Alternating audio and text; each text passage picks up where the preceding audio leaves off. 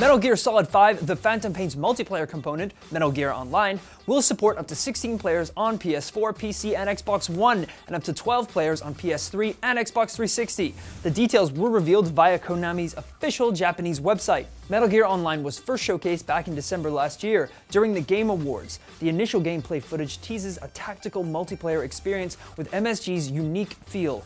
Metal Gear Online, which was developed by Konami's Los Angeles-based team, will be included as part of Metal Gear Solid 5 The Phantom Pain, and will be available on September 1st on consoles and September 15th on PC.